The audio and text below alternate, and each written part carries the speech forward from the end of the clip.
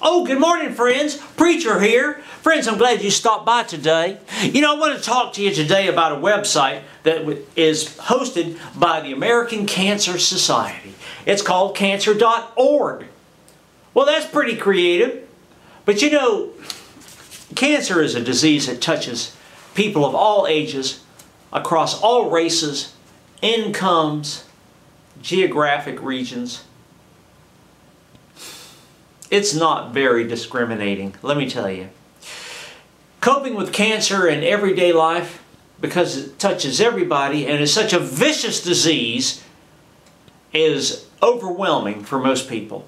Now, cancer.org can help you gain information, resources, support groups, doctors, all sorts of things that will help you or a loved one through the trial and the tribulations involved with cancer.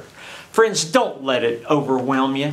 I know that the devil is in the details because the doctors and everyone else is overwhelming you with information. But go to cancer.org.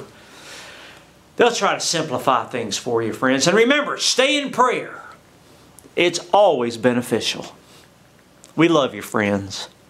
Amen.